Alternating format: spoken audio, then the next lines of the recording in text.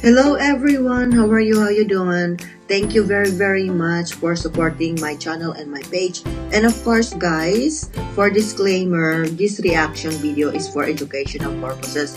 That way we know exactly what's going on all over the world. Especially on this video is about United States and Japan relationship. So anyway, we're going to start the video and we're going to watch it. And if you want to watch the full video, just search for President Biden and Japanese Prime Minister Kishida hold news briefing following official meeting.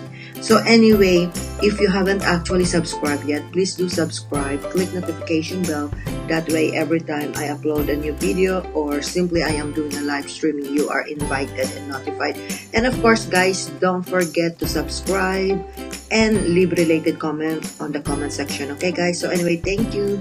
And don't forget to thumbs up for this video. So anyway, Biden and Japanese Prime Minister Kishida hold news briefing following official meeting. If you want to watch the full video, then search for the President Biden and Japanese Prime Minister Kishida hold news briefing following official meeting. And then I'm going to react what's actually this reaction video is all about. Okay, so let's watch it without further ado and let's listen.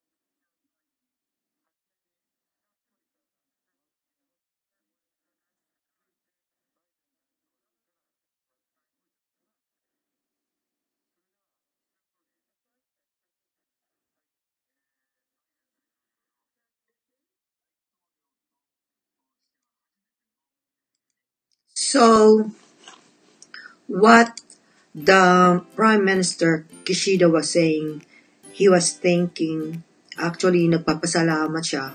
He was thanking the President of the United States for his visit to Japan. Okay?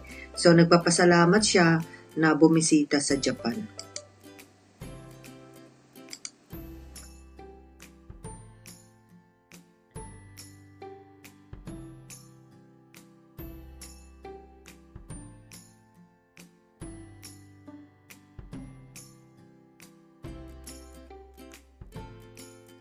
So, ang sabi, Japan, the only allies of the United States.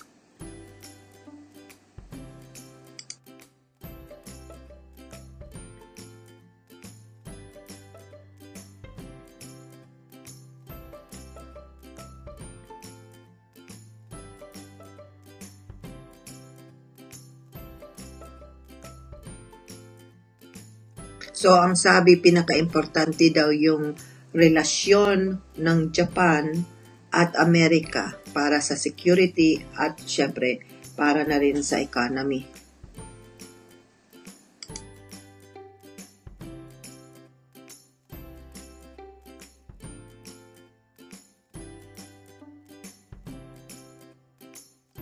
Pinaka-importante daw yun na yung relasyon ng Japan at saka Amerika in 2 points.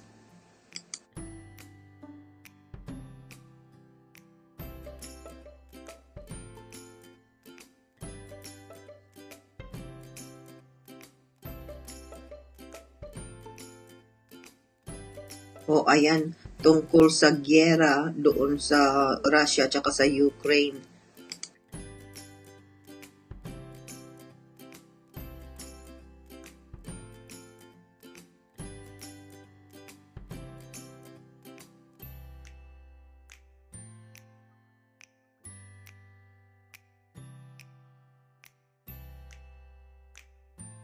So, pinaka-importante talaga magkaroon ng sanlibutan na unity. Kaya kailangan talaga. So anyway, yan po ang aking reaction video. Sana naman mayroon kayong natutunan sa akin.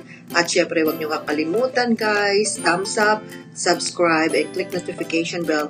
Kung gusto nyo po panoorin Biden and Japanese Prime Minister Kishida hold news briefing following official meeting, yan po ang titulo at title. Maraming salamat po.